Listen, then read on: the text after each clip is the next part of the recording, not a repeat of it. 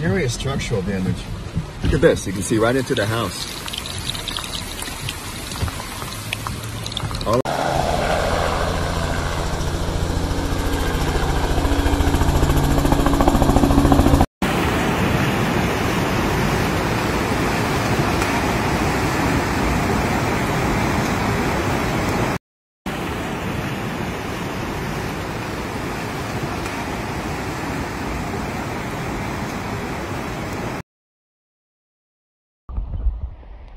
My mama being rescued.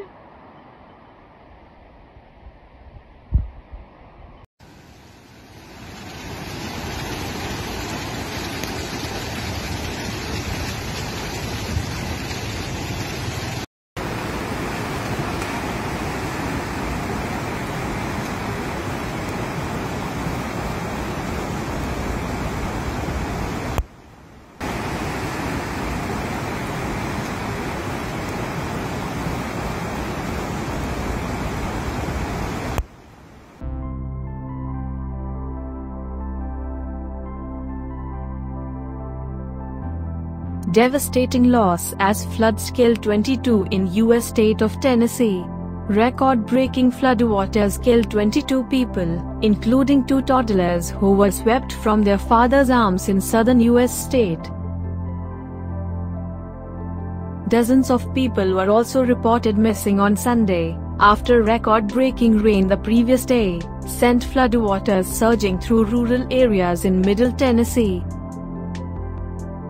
The deluge swept away homes and took out roads, cell phone towers and telephone lines.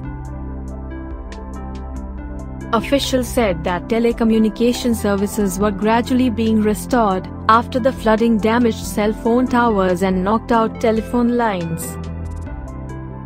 More than 3,000 were without power on Monday. Heavy rain started falling early Saturday in Humphreys County, which includes cities such as McEwen and Waverly. It was in this part of the county where the National Weather Service Office issued a rare flash flood emergency. The Tennessee Emergency Management Agency said the bulk of the rain occurred in a 6-hour stretch.